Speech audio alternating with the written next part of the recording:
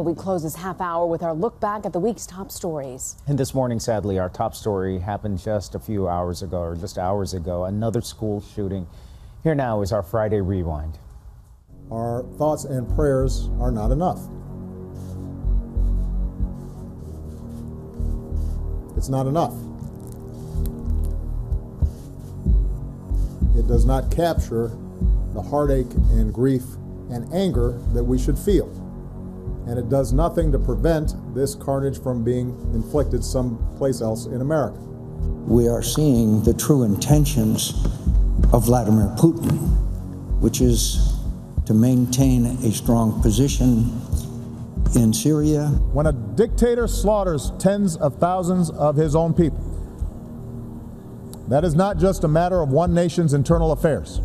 The outrageous accusations leveled against Planned Parenthood based on heavily doctored videos are offensive and categorically untrue. Everybody thought Hillary Clinton was unbeatable, right?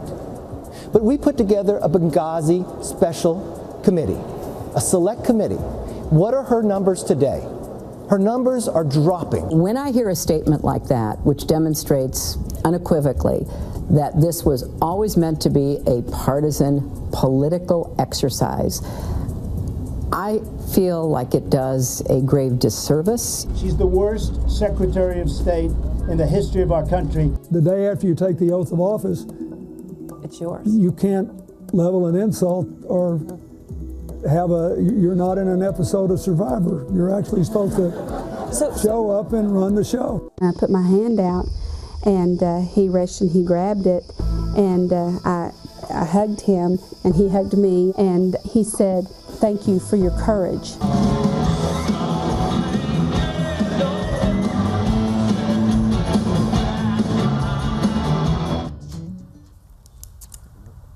Big eventful week. That said, the mayor of that Oregon town saying late last night that he thinks Friday will be the most difficult day for his community, because that's when the names will come out. Tough days and weeks ahead for them. And also the fact that community, they say, is 1 degree of separation, was what one of the pastors said about the area. So thoughts are definitely with the folks in Oregon this morning. And don't miss our updates on Facebook, WNNFans.com.